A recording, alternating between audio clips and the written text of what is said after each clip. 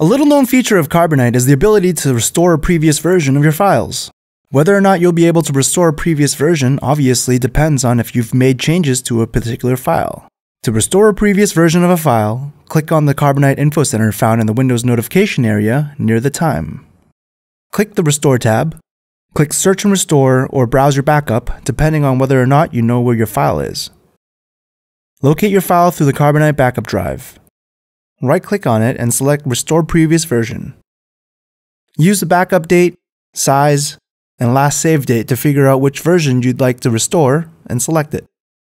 Decide where you want to put a copy of this file and then click OK. You may select multiple files as well.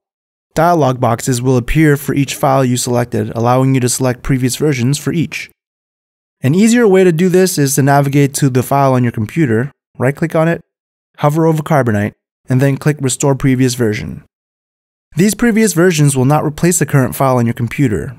It'll restore as a copy with Restored in the file name next to the original.